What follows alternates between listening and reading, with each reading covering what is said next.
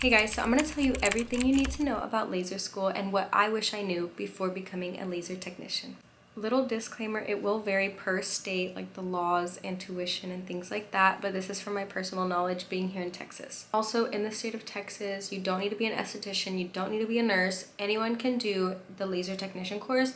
I think you just need a high school diploma. There is actually 4 levels of laser licensing in Texas.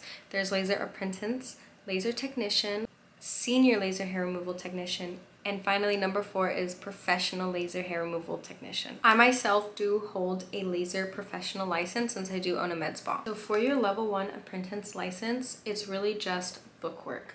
Then once you become an apprentice, you perform 100 treatment sessions of laser hair removal, and then you become a laser technician. And to become a senior laser technician, you have to observe 100 sessions. And finally, to become a laser professional, you do have to pass a written exam. If you're not owning a med spa, you don't need to be a level 4. To perform laser, you just need to be a technician. So keep that in mind. I went to 2 different schools, so I'm going to talk about both of them, the tuition, all that kind of stuff. For my first 2 levels, which brought me to laser technician, I went to NLI.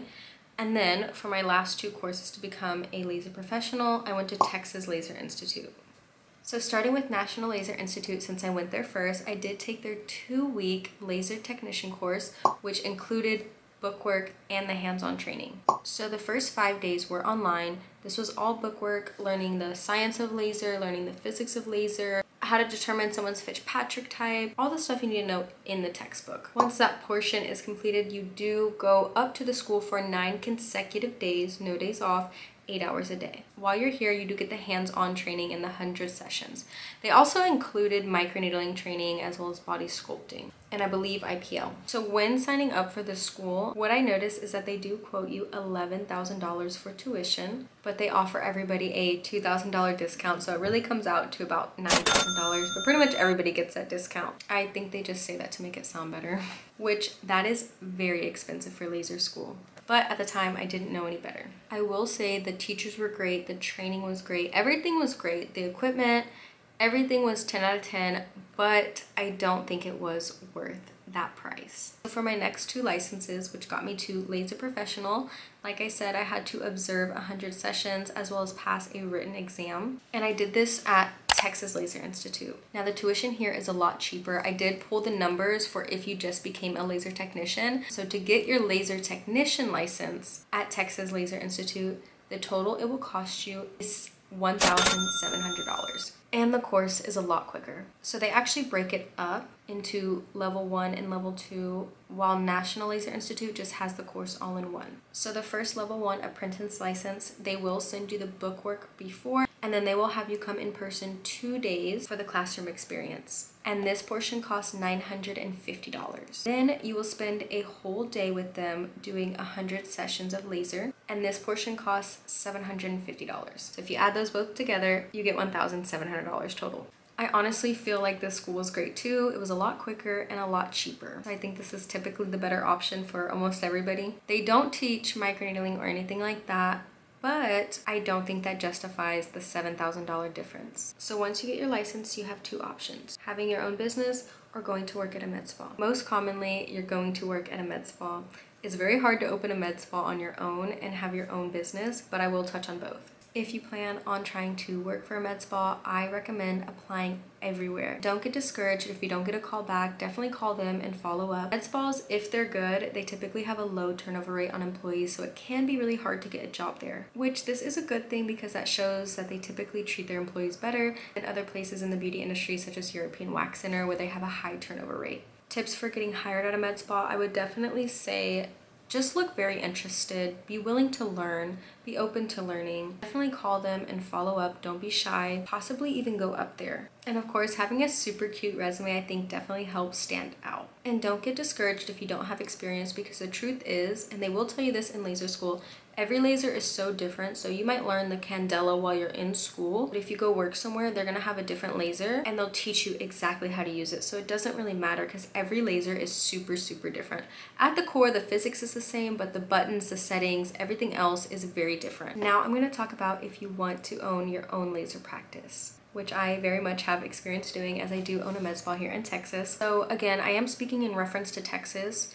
In Texas, it doesn't matter if you're a laser technician with a esthetician license or an RN license, you cannot perform laser by yourself. Even if you are the business owner, even if you are level 4, you do have to have a medical director. What a medical director does is basically delegate their power to allow you to perform laser services. Every time you do laser, any type of laser, whether it's hair removal, IPL, tattoo removal, anything like that, you will chart everything. And your medical director's responsibility is to make sure those charts are good, basically supervising you. In Texas, they don't need to be in the clinic, but you do need to have proper communication with them and have monthly meetings. Basically, they keep you in check, make sure that you're not doing anything crazy or anything that you're not supposed to be. And of course, you will need insurance to go along with your medical director. Now we'll talk about purchasing a machine. Like you can see here, I do have the Aurora Aesthetics Spectrum Laser. It has all these different modalities that you can see behind me, which is why I love it. So I would say the most popular is definitely Candela, but the reason I chose to go with the Aurora Aesthetics versus a Candela, which is one of the more popular names, is because typically a Candela is gonna run you anywhere from 50 to 100K. Plus, depending on if you get it new or used or what model you get. And that's for just hair removal. That's not tattoo removal, that's not IPL, that's not anything else. So I chose to go with the Aurora Aesthetics Spectrum Laser that has all these different modalities for $70,000, which obviously that is not cheap by any means. But if you think about it, you're paying $70,000, which is less than a Candela, and you're getting all these different modalities. And I know some people worry about when you're doing a multifunctional laser, if the quality is gonna stay consistent with all the different modalities. And I'm here to say, I can't speak for every single company, but this company right here, Aurora Aesthetics, has been nothing but amazing. Our rep, Ben, has been literally so amazing. He literally personally came in, hung all these up for me. Anytime I have an issue, which I really never do, it's usually just user error, I call him and he immediately answers and helps me with any issue. For example, we did drop and break one of the little attachments.